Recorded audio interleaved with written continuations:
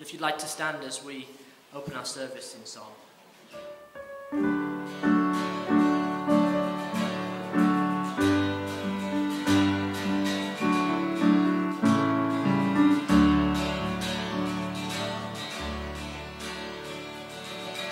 From the smaller of the borrowed stable, by the Spirit and the Virgin's birth, to the anguish and the shame of scandal, came the Saviour of the human race. But the skies were filled with the praise of heaven. Shepherds listen as the angels tell of the gift of God come down to man at the dawning of Emmanuel.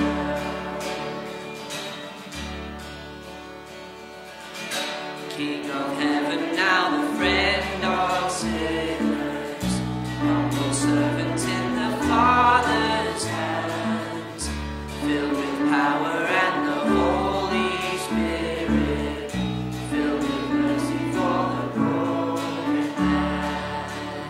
Yes, he walked my road and he felt my pain, joys and sorrows that I know so well. Yet his righteous steps give me hope again. I will follow my Emmanuel.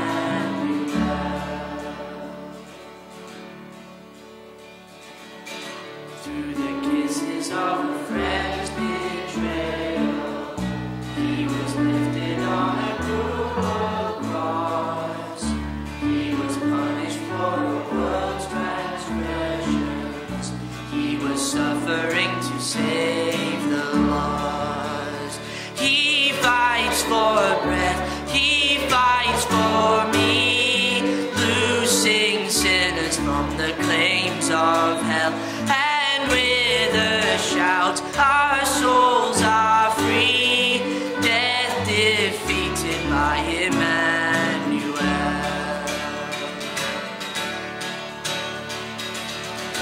Now he's standing in the place of honor, crowned with glory on the highest throne, interceding for his own beloved, till his Father calls to bring them home.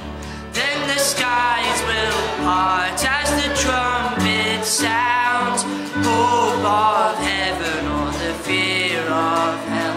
But the bride will run to her lover's arms, giving glory to Emmanuel.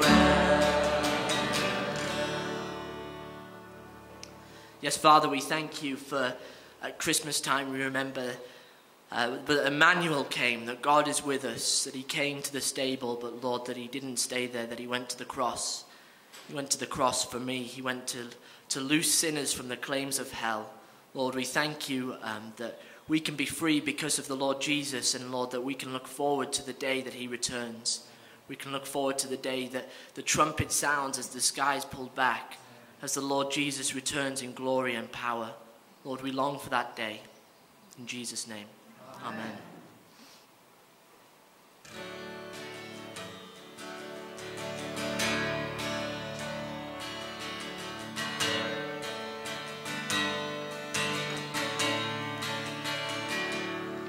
In the darkness we were waiting, without hope and without light, till from heaven you came running.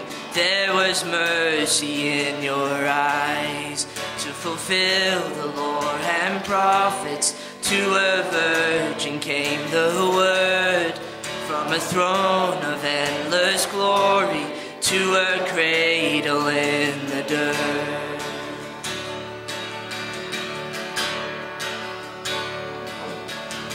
Praise the Father, and praise the Son, praise the Spirit, three in one. God of glory, majesty, praise forever to the King of Kings. To reveal the kingdom coming and to reconcile the lost, to redeem the whole creation, you did not despise the cross. For even in your suffering, you saw to the other side, knowing this was our salvation. Jesus, for our sake you died.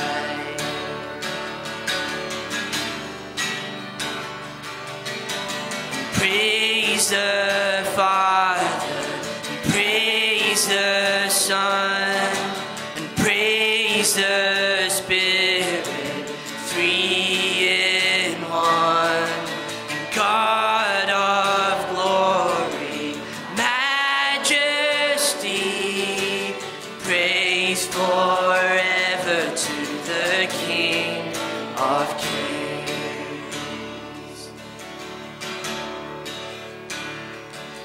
And the morning that you rose, all of heaven held its breath, till that stone was moved for good, for the Lamb had conquered death.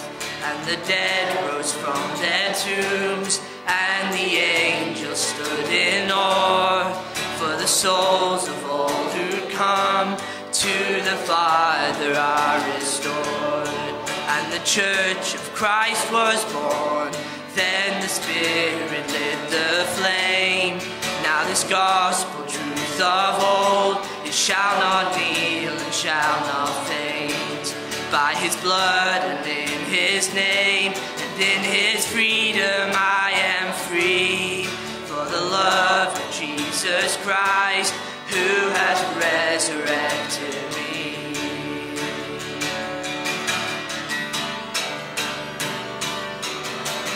Praise the Father, and praise the Son, and praise the Spirit, three in one. And God of glory, majesty,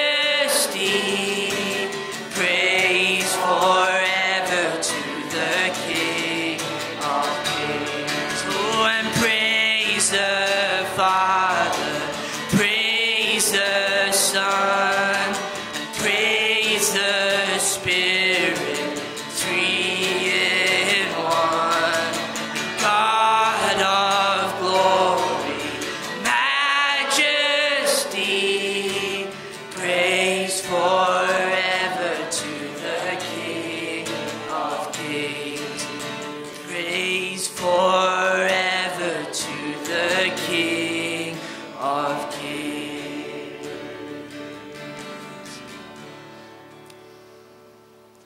Yes, Father, we come here to praise you this morning because you are a good God. You're a God who stepped into this broken world because he loved us. Lord, a God who is willing to give his life up for us so that we might be made right with you, so that we might spend eternity with you. Lord, just fill our hearts with praise, with worship, with adoration towards the good God that you are. In Jesus' name, amen. Do take a seat. We're going to have our reading this morning.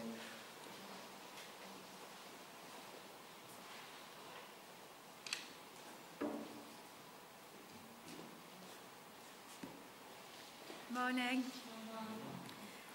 The reading this morning is taken from Luke chapter 2 and verses 1 to 21. In those days, Caesar Augustus issued a decree that a census should be taken of the entire Roman world. This was the first census that took place while Quirinius was governor of Syria. And everyone went to their own town to register. So Joseph also went up from the town of Nazareth in Galilee to Judea, to Bethlehem, the town of David, because he belonged to the house and line of David. He went there to register with Mary, who was pledged to be married to him, and was expecting a child. While they were there, the time came for the baby to be born. And she gave birth to her firstborn, a son. She wrapped him in cloths and placed him in a manger, because there was no guest room available for them. And there were shepherds living out in the fields nearby, keeping watch over their flocks at night. An angel of the Lord appeared to them, and the glory of the Lord shone around them, and they were terrified. But the angel said to them, "Do not be afraid. I bring you good news that will cause great joy for all the people. Today, in the town of David, a Saviour has been born to you. He is the Messiah, the Lord. This will be a sign to you. You will find a baby wrapped in cloths and lying in a manger." Suddenly, a great company of the heavenly host appeared with the angel, praising God and saying, "Glory to God in the highest heaven, and on earth peace to those on whom his favour rests."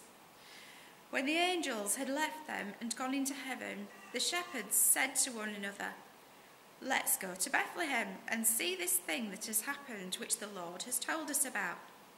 So they hurried off and found Mary and Joseph and the baby, who was lying in the manger. When they had seen him, they spread the word concerning what had been told them about this child. And all who heard it were amazed at what the shepherds said to them.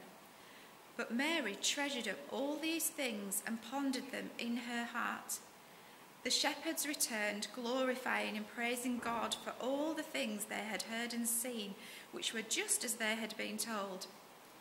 On the 8th day, when it was time to circumcise the child, he was named Jesus, the name the angel had given him before he was conceived.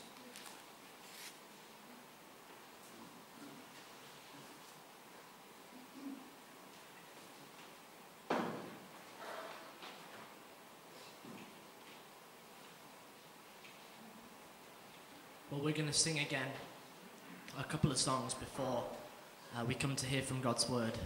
So it's His mercy is more first.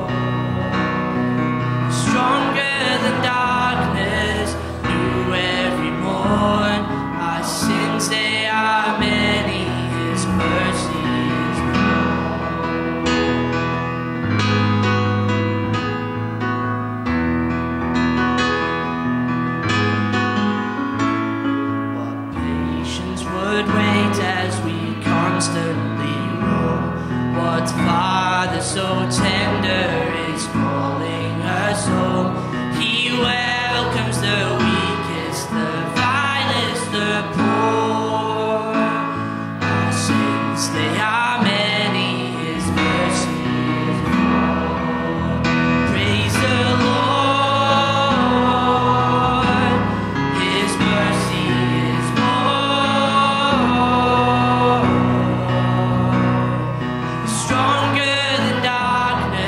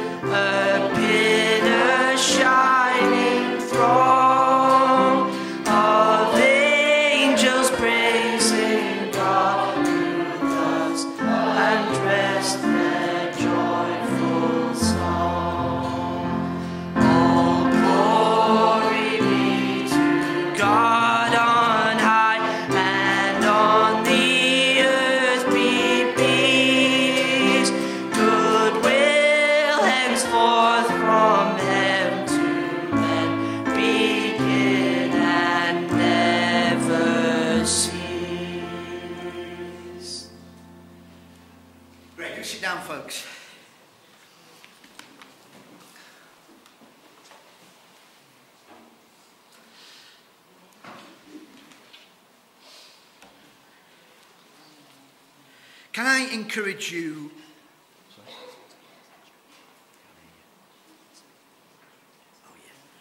Yeah, sorry, Tom's just reminded me. Those that are here for Explorers Extra, young people, if you want to go out, you've got your own session now at the back. Nearly forgot. Brilliant. Can I just encourage you all to come to that event next Saturday? Even if you've not got kids, could you come? It would be really, really encouraging to the folk that have organised it, and it would also help to create a bit of an atmosphere if there's a crowd and not just one sort of lonely family wandering around. So please, please come. Even if it's only for 15 minutes, half an hour, that would be great, and it will create a bit more of a buzz about the thing. And I think you will enjoy it, actually. It is good fun. I know some of the things that are lined up. We've got some giant inflatables and some a snowball competition, and it's not real snowballs. But anyway, all sorts going off. So it will be good fun. If you can bring kids, even better. If you've got grandchildren or somebody you know that you can bring, I think they'd enjoy it too. And all the kids are going to get free gifts, free goodies. So they're all going to get a book. What's it called, Tom? When Santa heard the gospel, right? Yeah. And Santa will actually give them the book. What more could you ask for? So, and then there's other goodies we're going to be giving out too. So it's a really good opportunity in a very friendly and fun way to get the real message of Christmas across. So as we come to God's word, let's pray. Father, we thank you for your holy word. And we pray now, Lord, as we look into it, as we study this wonderful and amazing truth of the birth of your Son, we pray that you might set our hearts on fire with a fresh love, a new awe, a new sense of wonder of all that you have done for us in the Lord Jesus Christ. Lord, we thank you for these precious truths. Thank you that they are true, that it's not a myth, it's not a story. And we thank you, Lord, that it's not just a message that's locked in history, but we thank you that it makes a difference to our lives today. Lord Jesus, you're alive. you're in heaven. You're seated on the throne. And as we learn about your birth this morning, we pray that you would meet with us by your Spirit, that you would come amongst us, and that, Lord, we might sense your very near presence and hear your voice. For we ask it in Jesus' name. Amen. Well, every birth is special, isn't it? It's the beginning of a new life. I've witnessed 4 births. Hands up here if you've witnessed a birth. Oh, not that many. Really? Hands up here if you've given birth. Oh, right, okay, yeah. Well, you've witnessed a birth, haven't you? You were there at the time. Yeah, I was there for all 4 of our kids being born. First 2 in hospital, second 2 at home, and I never really got used to the experience. It was just a bit too gory for me. I'm a bit squeamish, and I'd long for the days when, the olden days, when the men used to wait outside and pace up and down, and the midwife would come out and say, "It's a boy, it's a girl." It never happened. I had to be right in there, and I did my best, and as I often say, I got through it with the help of gas and air, but it was a traumatic experience. No, it was great, and it is wonderful. It is a miracle, isn't it? And I'm sure if you're a parent, if you witness that birth, you'll never forget it. It really is remarkable, and for you, that is the most special and most important birth of all, isn't it? But we've got to say that some births are more significant in terms of history than others.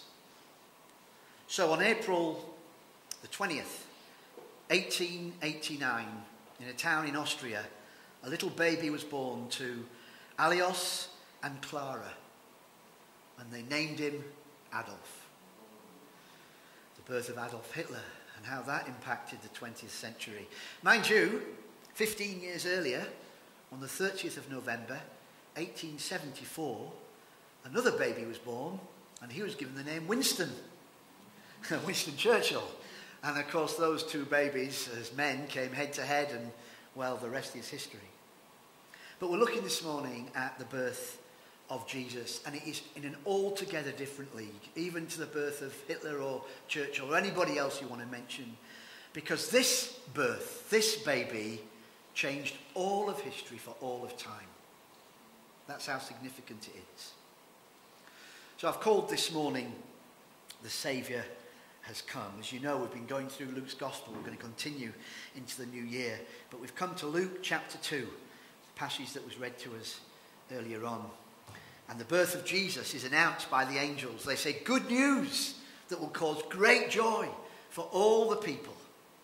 Jesus has come. Of course, we know it's what Christmas is all about. Although to watch your telly, or, to be in society, you wouldn't guess that, would you? I think if an alien came down today and said, what's all this all about? The food, the festivities, the fun. They watch telly for a few hours. I'm not sure they'd be any the wiser, would they? Wouldn't have a clue that it's about the birth of Jesus. Sadly, the name of Jesus for most people will just be a swear word this Christmas time. And yet it really is all about Jesus. That's why we have Christmas. So let's look at the birth. If you've got a Bible, do turn to it. If you want to use one of the church Bibles, it's on page 1027. Luke chapter 2. So let's look again at those first 7 verses. It says, in those days, Caesar Augustus issued a decree that a census should be taken of the entire Roman world. This was the first census that took place while Quirinius was governor of Syria.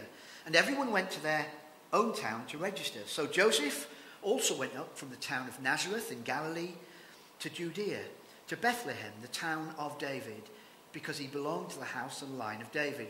While there, the time came for the baby to be born, and she gave birth to her firstborn son. She wrapped him in cloths, placed him in a manger, because there was no guest room available for them. Now, it seems to me that what Luke is emphasizing in these first few verses of chapter 2 is the place that Jesus was born, the place where he was born.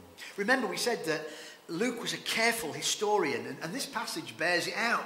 So he begins setting it in its historical context. He says it was in the days of Caesar Augustus. Of course, he was the Roman emperor.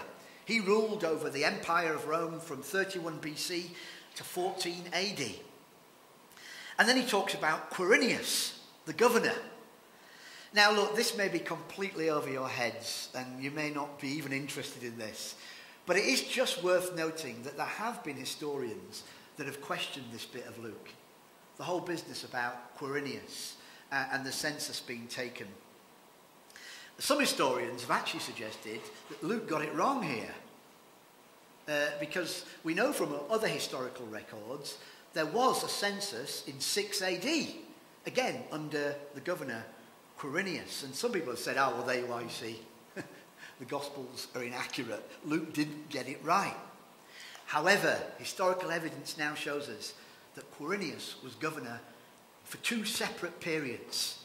He was governor between 3 and 2 BC, and then later in 6 AD. And there was a census at both times. The first one was a census to register everyone, so that the emperor would know exactly what taxes he was going to get. And then in 6 AD, those taxes were collected. And that caused a huge controversy, particularly in Israel. In fact, Luke himself talks about that second census in 6 AD. You can read about that in Acts. See, Luke was right all along. And funny, isn't it, how we find it so easy to question the Bible. People do. And yet, time and time again, history has proved the Bible is accurate. It really can be trusted. And as we saw earlier on in the introduction, that was Luke's aim here. He wants to give a very accurate account of what's going on. And so all of this really happened in history.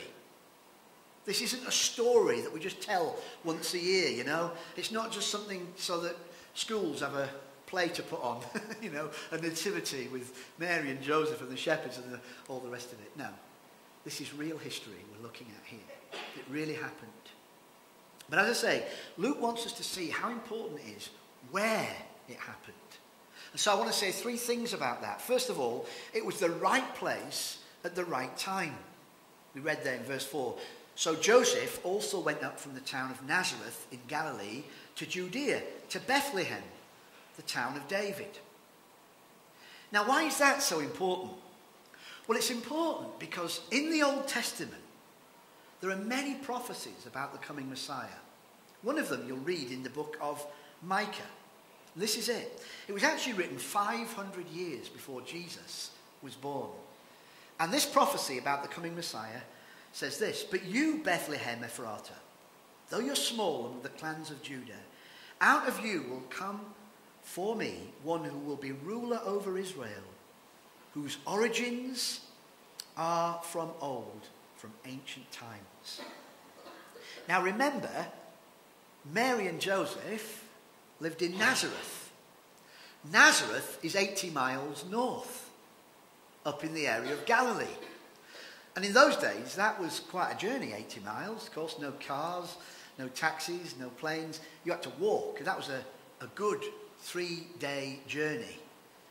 I know we often have pictures of Mary on a donkey. She may have been on a donkey, we don't know. But it was still a long, long journey, and it would have taken 3 days. Now, they lived in Nazareth, the most normal, natural place for Mary to have her baby was in Nazareth.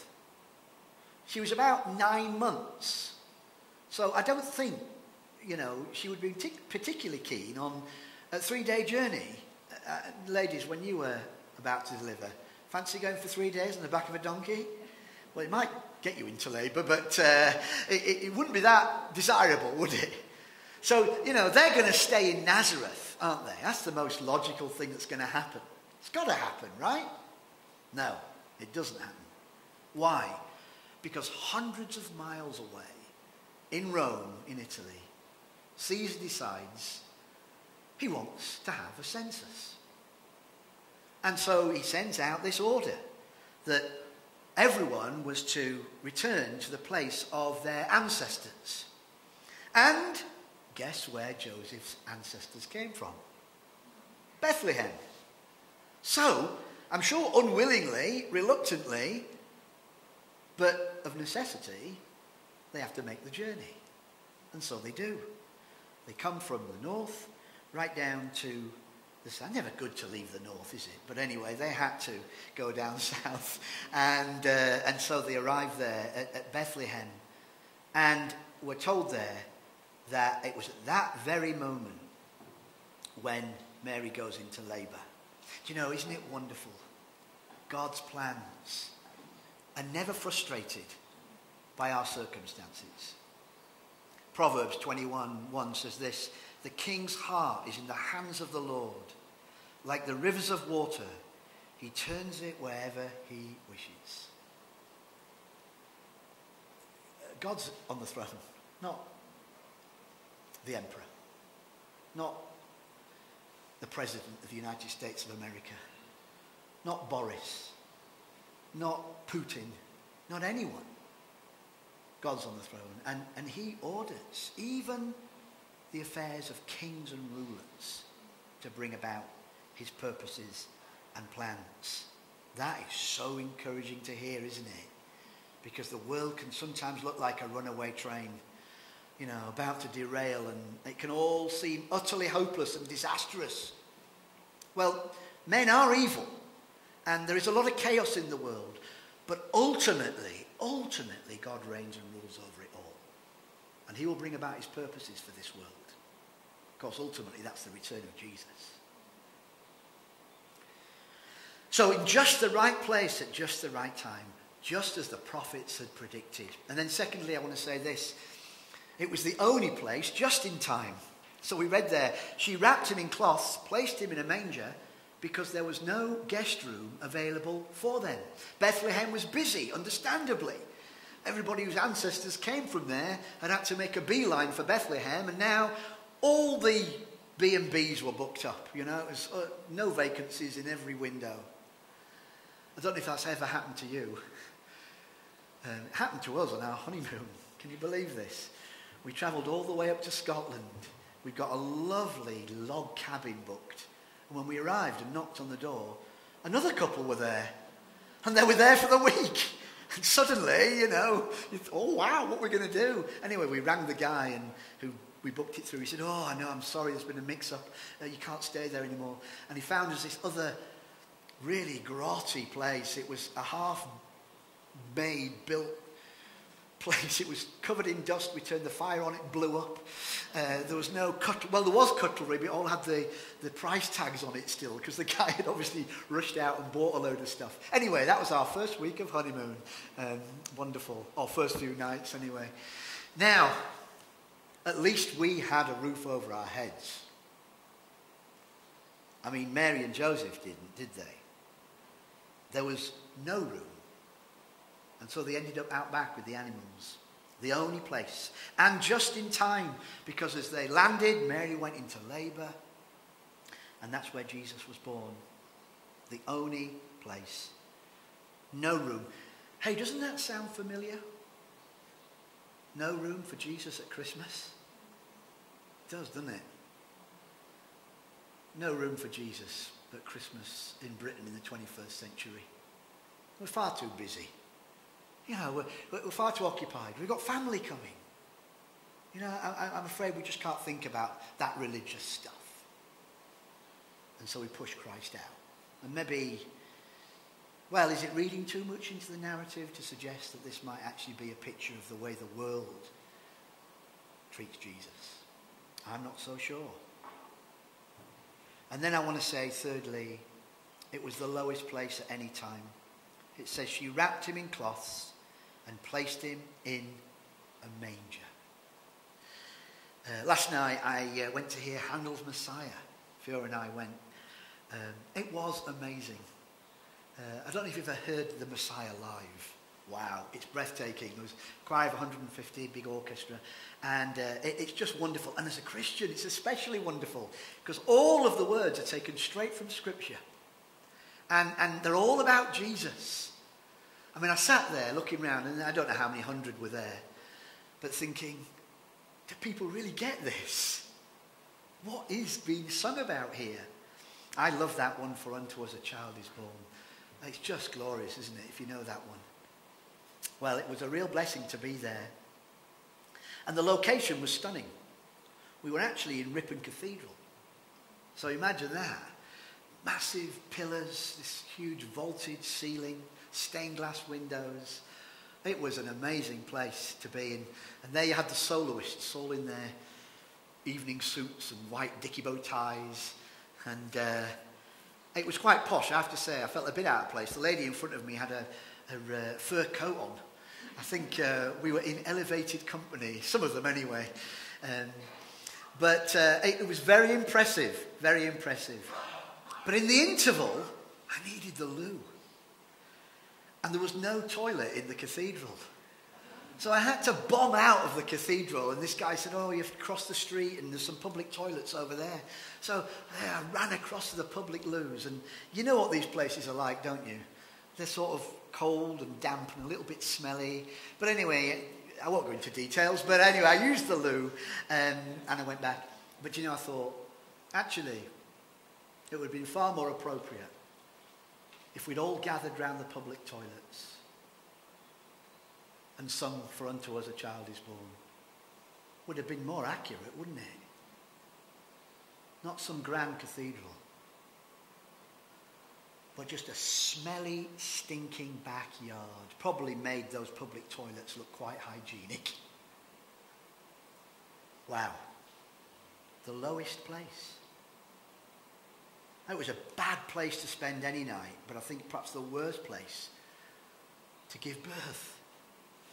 We've got to get rid of those nice, lovely, cosy, stable scenes that you get in Christmas cards that are all disinfected and lovely.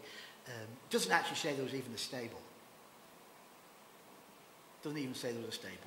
Just says there was a manger. Could have been in the open air. But whatever, it would have been uncomfortable and unhygienic. And yet into that place, the very Son of God is born. What a stoop. And remember, this is where God chose to enter this world. See, we can look at this and just think, well, Mary and Joseph were overtaken by circumstances, weren't they? Forced to go to Bethlehem, no room because it was so busy, and they just had to be there, you know. But remember, who's on the throne of the universe? God. Who planned this? God. Who knew exactly what was going to happen?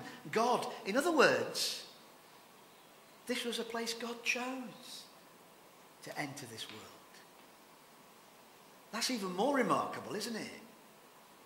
He came to be with the least and the lowest, not born in a palace. And if he had been born in a palace, do you think shepherds could have got in? Do you think ordinary people could have related to him?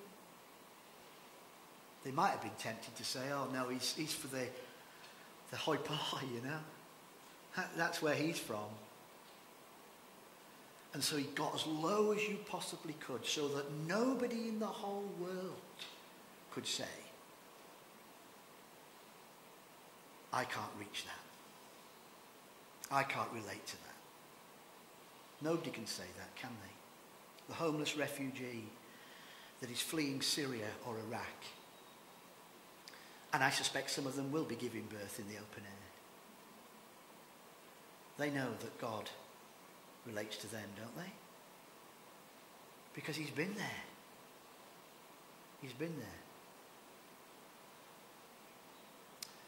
The lowest place at any time. And then I want us to think about the second part of this section. And this is all about the witnesses. This is the emphasis of 8 to 20. The witnesses. So let's look at it. Oh, we've already got it. Verse 8. And there were shepherds living out in the fields nearby, keeping watch over their flocks at night. An angel of the Lord appeared to them, and the glory of the Lord shone around them, and they were terrified. But the angel said to them, do not be afraid. I bring you good news that will cause great joy for all the people. Now remember what we've said it a number of times. Luke is concerned to give us accurate accounts here, and he repeatedly refers to the eyewitnesses, those that were there at the time, that actually witnessed what was going on. And so we have here the first eyewitnesses, apart from obviously Mary and Joseph, to the coming of Jesus. And I want to suggest, first of all, they were unlikely witnesses. They were unlikely witnesses. Our idea of shepherds today is very different to first century Israel. We have a kind of romantic idea of the shepherd, don't we?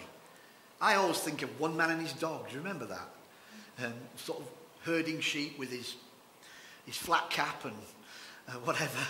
And we think of shepherds being sort of a nice cuddly bunch, a sort of admirable occupation. Well, in Jesus' day it was very different.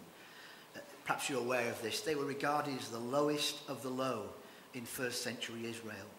Religious leaders maligned shepherds. Rabbis banned pasturing sheep and goats except in desert plains. The Mishnah, which is Judaism's written record of the oral law, also reflects this kind of prejudice, referring to shepherds in belittling terms. One passage describes them as incompetent. Another says, get this, no one should ever feel obliged to rescue a shepherd who has fallen into a pit. Can you imagine that? That was how they were viewed. Jeremiah's document says that shepherds were deprived of all civil rights. They could not fulfill judicial offices, and they were not admitted into a court of law to be witnesses. That's interesting, isn't it?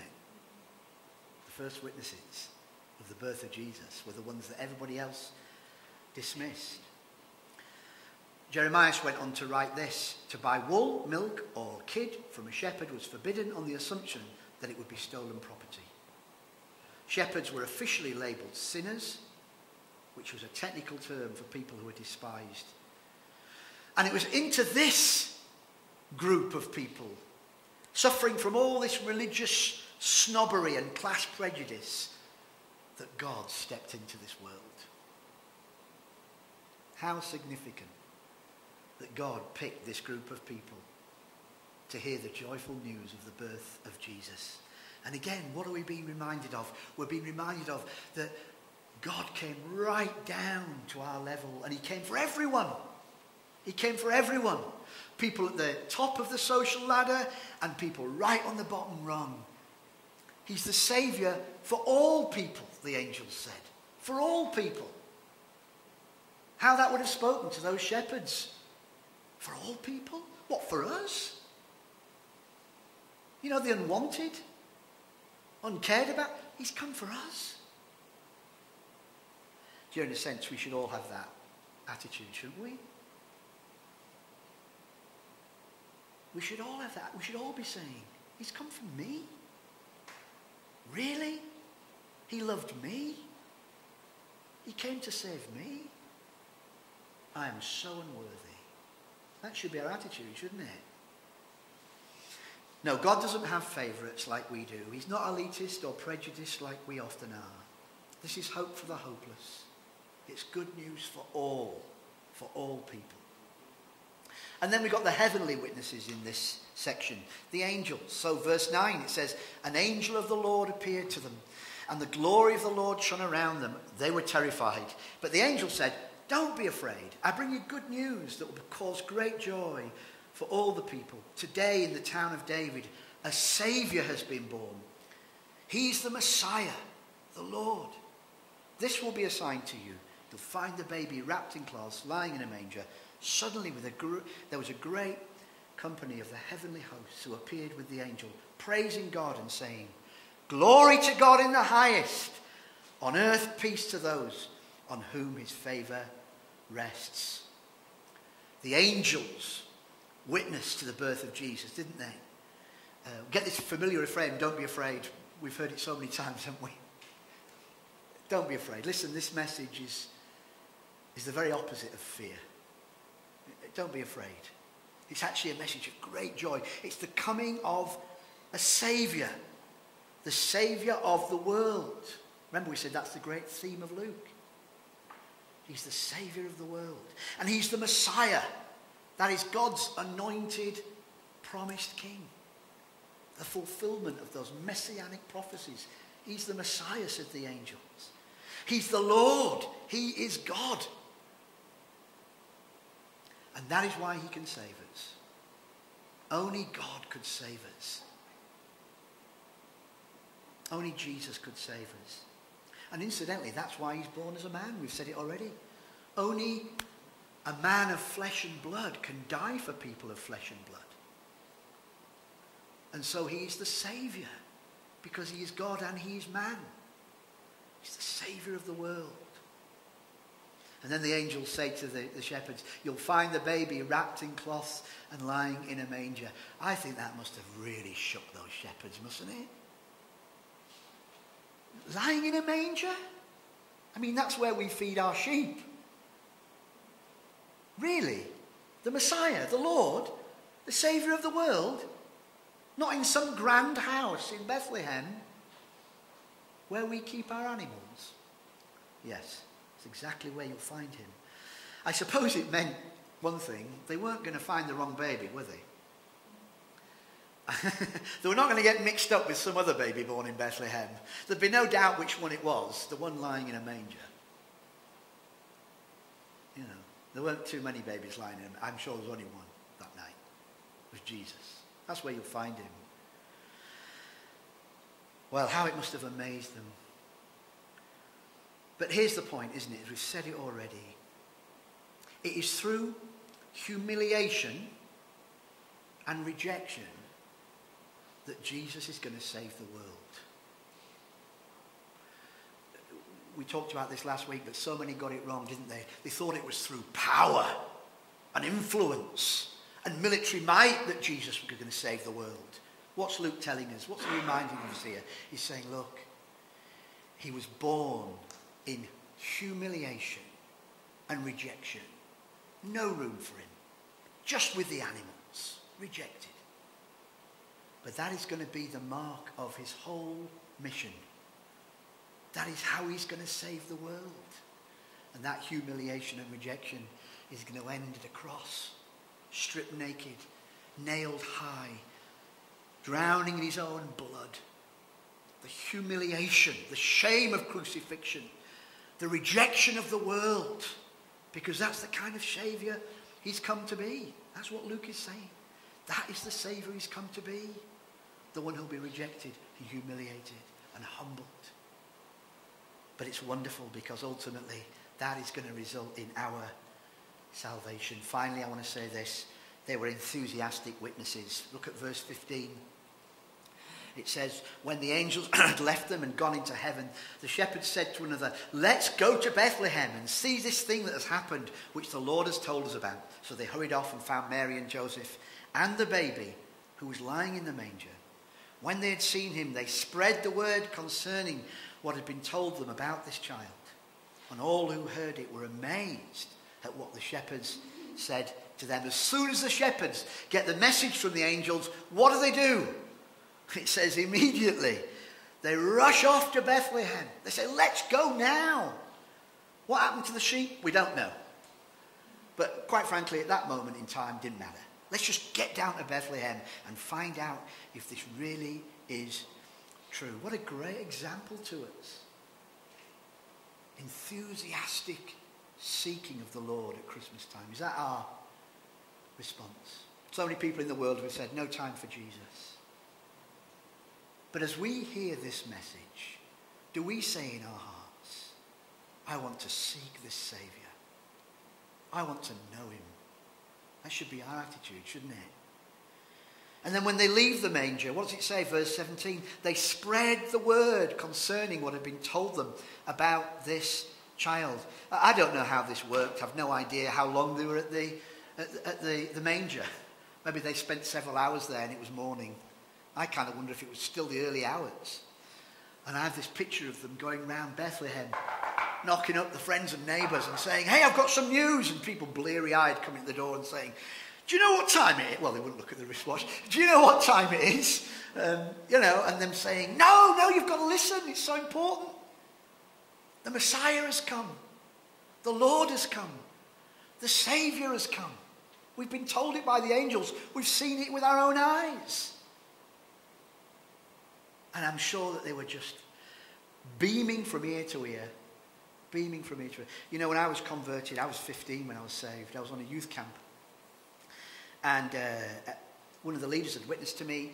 And I went back to my bed that night, couldn't sleep. At 2 o'clock in the morning, I prayed a prayer and I simply asked the Lord Jesus Christ to forgive me, come into my life and change me. I knew I needed forgiving. I knew I didn't know God, but I wanted to.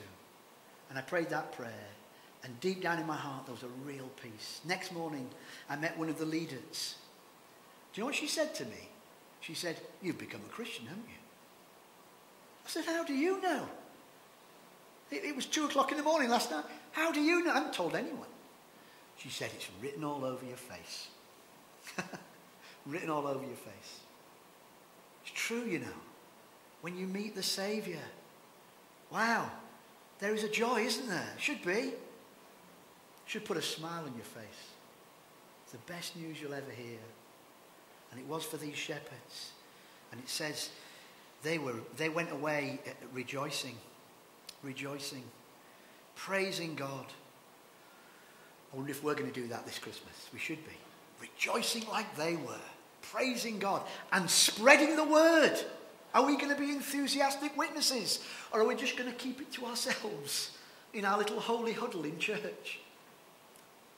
Shouldn't be, should be. We should be telling everyone.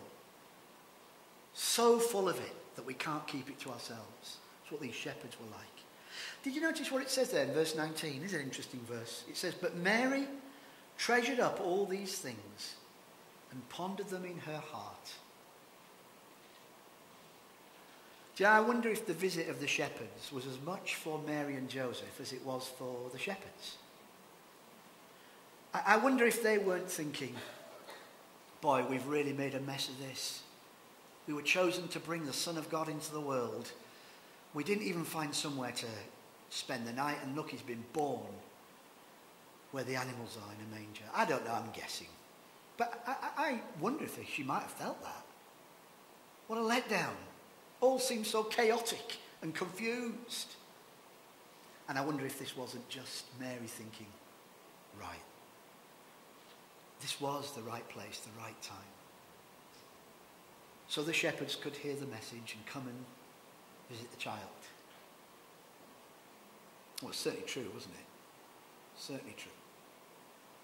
God was in control of the whole situation. For Mary, for Joseph, for the shepherds, and of course, most of all, for Jesus himself. The fulfillment of all these prophecies. Listen, as I close, can I just ask, what will be your response to Christmas? I wonder if it really will be the response of the shepherds. That we really will put Christ at the very centre of our Christmas. And that the deepest joy that we have, beyond family, beyond presents, the deepest joy that we have will be in the gift of the Lord Jesus Christ. I trust that will be true. Should be, shouldn't it? May it be true of each one of us. In Jesus' name, let's pray. Father, we thank you for this wonderful, glorious passage of Scripture that just tells us of your amazing birth. And Lord, we want to praise you. We want to praise you like the shepherds did. We want to glorify God just at this amazing fact that you left heaven and came to the very lowest place. You humbled yourself. You were willing to be humiliated and even rejected. And Lord, thank you that you carried that humiliation and rejection all the way to Calvary, to the cross, to be our Saviour. Lord, thank you that there's an answer to guilt, that our sin can be cleansed, taken away forever. As we've sung earlier on, your mercy is more than all of our sin, because Jesus carried that sin and died to save us from it. And Lord Jesus, we want to thank you that you've come to live within our hearts. For all of us that have said, Lord, there's room in my life for you. I want you to be my Saviour, my Lord. Come and live within me by your Spirit. Thank you, Lord Jesus, that you've taken up residence in our hearts, in our lives today. Oh, we pray. We pray for this community. So many people who are utterly ignorant of these things. Maybe others who've rejected them. But oh God, we pray that the Lord Jesus might find entrance into many hearts and lives in Tingley this Christmas time. Bring them here, Lord, to hear your word. We pray next week we'd have a full building and that people would hear for the very first time this joyous news. Lord, use us to be witnesses to you amongst our family, our friends, our work colleagues. May we be joyful, enthusiastic witnesses of all that we have heard and experienced. Help us to be that, Lord. Give us the boldness, the courage to do that. And so, Father, we thank you for your word to us this morning. In Jesus' name, amen. We're going to sing a final song. Thank you.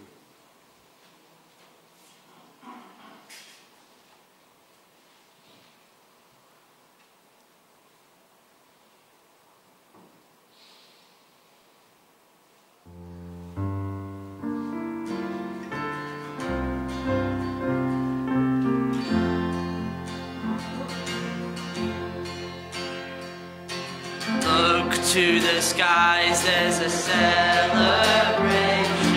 Lift up your heads, join the angels' song.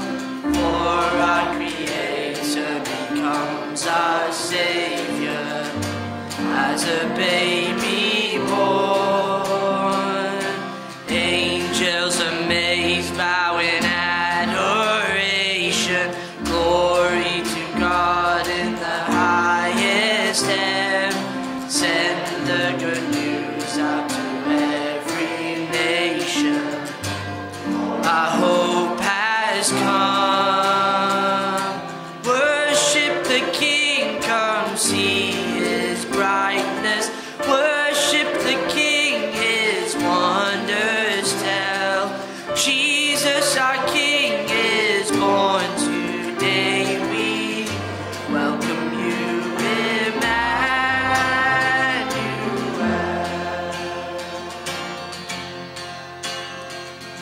Wonderful Counselor, mighty God, Father forever, the Prince of Peace. There'll be no end to your rule of justice, for it shall increase. Light of your face come to pierce our darkness. Joy of your heart come to chase our gloom. Star of the morning, a new day dawning. Make our hearts your home. Worship the King, come see his brightness. Worship the King, his wonders tell. Jesus the King is born today. We welcome you, Emmanuel.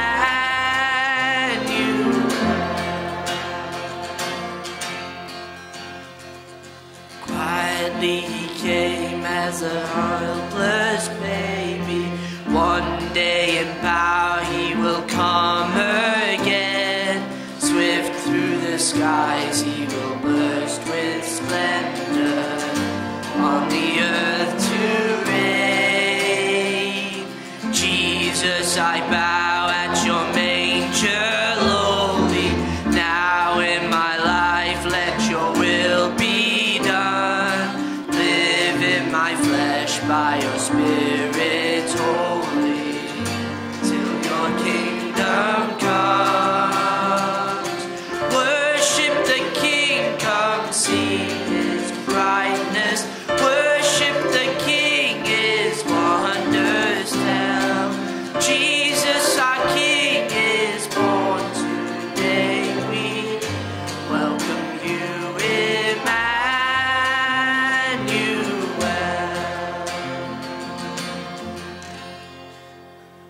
Glory to God in the highest heaven, and on earth peace to those on whom his favour rests. Amen.